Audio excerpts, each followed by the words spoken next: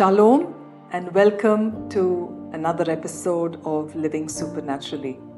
We are at the last episode of this series of Come, which are the invitations of Jesus. Now this invitation is what we see in the last book of the Bible, which is Revelation, that says, "Come, come." Notice that there is an emphasis in this invitation. When we read the verse, you will observe that this emphasis keeps coming in. Revelations 22 verse 17, "And the Spirit and the bride say, 'Come,' and let him who hears say, 'Come,' and let him who thirsts come. Whoever desires, let him take the water of life freely." This is the most lavish of all invitations, and whoever will may come.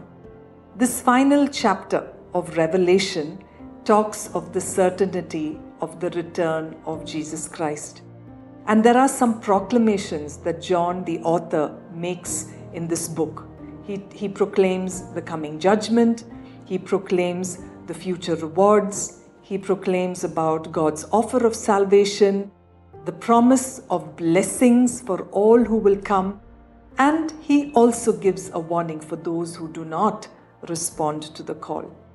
Here in verse 17, we experience a beautiful invitation from the Holy Spirit as well as the church, which is the bride of Christ. We read that the Spirit and the church invite everyone to come. Come for what? To encourage them, those who are overwhelmed with fatigue and thirst, those who may be dead in their sins, and those who will respond and receive to the call of eternal life. This is a pleading call to everyone. It is absolutely free for those who are willing to partake of this water of life. We also read that those who respond to this call are also repeating this beautiful invitation to the rest. So this invitation is open. It is free. It is for every person of every generation, no matter your race, no matter your gender, no matter your station in life. You are welcome to participate in this free gift of salvation, which is given freely when you put your faith and your trust in Jesus Christ. If you haven't responded to this invitation today, now is your choice to accept it. Come towards the Lord Jesus. Let's pray together.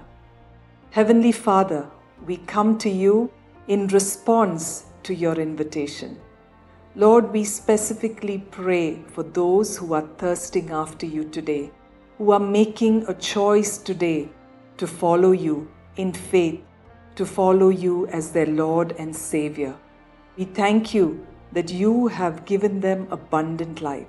We pray, even as they make this commitment to you, that you will bless them, that you will commune with them and have fellowship with them. Thank you for the call of salvation. In Jesus' name we pray. Amen. Thank you for tuning in to Living Supernaturally. For more resources to strengthen your spiritual walk, please visit apcwo.org.